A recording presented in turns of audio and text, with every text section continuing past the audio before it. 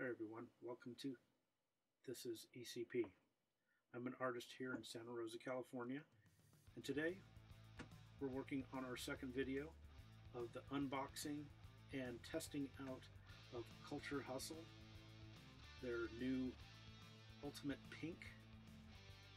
What we see here in the beginning is me starting out the panel that we painted up and got prepped last video. I'm weeding and taping here, getting the stencil ready for our spray painting job that we are going to do with this panel.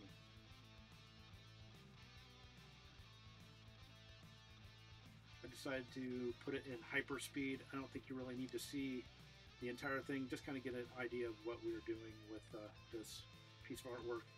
If you know my artwork, I do a lot of stenciling. I don't do your traditional painting, so I've taken my sign making art form or my sign making business and put it into my fine art, and what you see is me taking my sign making abilities and making fine art out of it.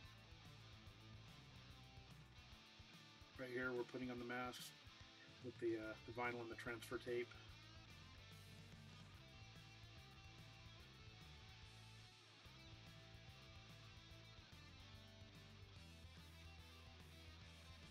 When we get to the very end, I'll tell you my likes and dislikes of this this medium.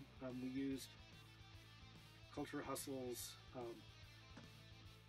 pink that they have, their Ultimate Pink, and their Super Base.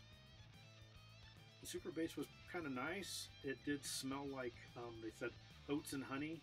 I'm not sure if that's what it smelled like, but honestly, it smelled like something you could basically eat.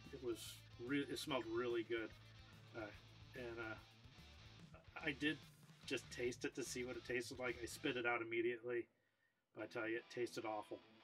I don't advise anybody to eat this stuff. It's not good, but it does smell amazing.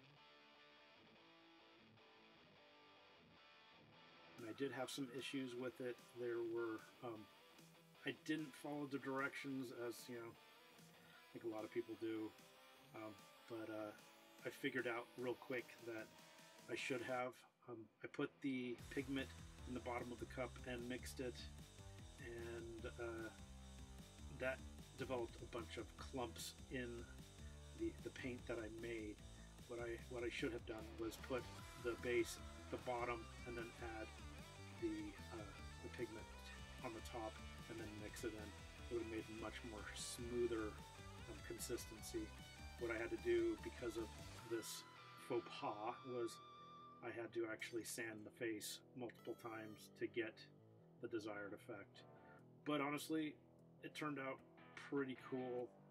I've used other hot pinks in the past, Liquitex and other brands, and honestly I had to use, on this size of a canvas, 2 bottles of the paint just to get this effect, and this used 1/2 of a little Dixie cup to coat the entire thing. Now here I am spray painting it. The spray paint adhered to this stuff really well. It did not run. When I pulled the mask after this, it was super easy. It left a pretty crisp edge. I only had to do a little bit of touch-ups here and there, but the overall effect was absolutely perfect. But I did come to a big problem, but honestly I think it was user error, because I got a little impatient with wanting to see my piece of artwork. And at the very end we'll see what my faux pas was. Honestly, it was spray painting it before the pink had actually cured, and so it made kind of an interesting effect. You'll see pretty soon. It was, can we see it here? No, this isn't it. I left it in the sun for a while and it kind of shrunk on me, and then I got some really weird crackly effects. And the last reveal here is going to show you how bad it could have been, but it kind of made it look like an old picture from years ago. And I think this is it right here where you can actually see.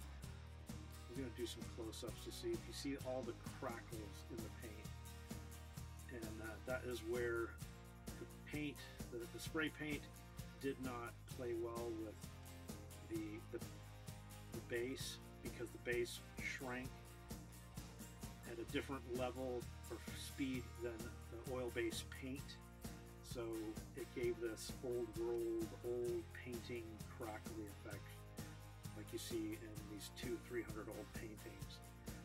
I kind of like it, so that's why I'm going to leave it. The effect was one of those happy accidents. So I hope what you see is what you like, and come back and see more videos. I'm going to be doing this piece in a longer video so you can see from start to finish how the art is made. Alright, please like and subscribe and hit that bell, and I'll see you soon.